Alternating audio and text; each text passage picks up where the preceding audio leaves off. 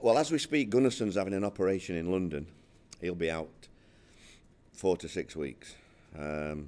Danny Ward, we've found out with his operation, he'll be a good 3 months. That'll not be a smaller one. So we've a couple of blows there. Kadeem Harris has trained well this week. He trained last week and had a game in the 23s. Bryson has done more, and so has Ken Zahoa. They've both done more this week. They're on a plan with the fitness guy.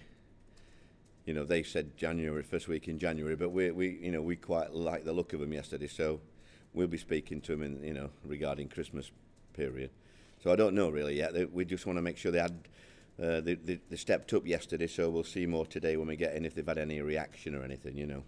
So a bit of good news, but also some bad news. What operation has Aaron had? He's got a bit of floating bone around his ankle. They thought they could steady it around, but I always thought it would be better him having the op and getting it out and done, because he's going to have at the back of his mind the World Cup, isn't he?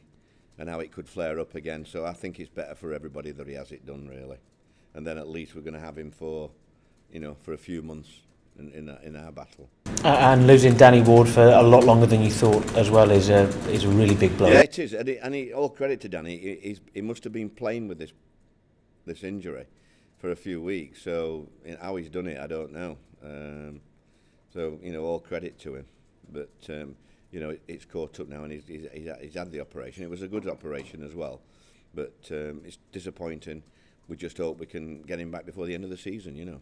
So losing him for as long as you are, does that mean a striker is a bit of a priority now in January? Yeah, I think so. I think we haven't had Ken for a couple of months, haven't we, really? I think it was end of September, really. So you're talking nearly 3 months. So that will be like having a new striker. So if we can get him through, and then we'll still want another one to supplement what we've already got, yeah, for the running.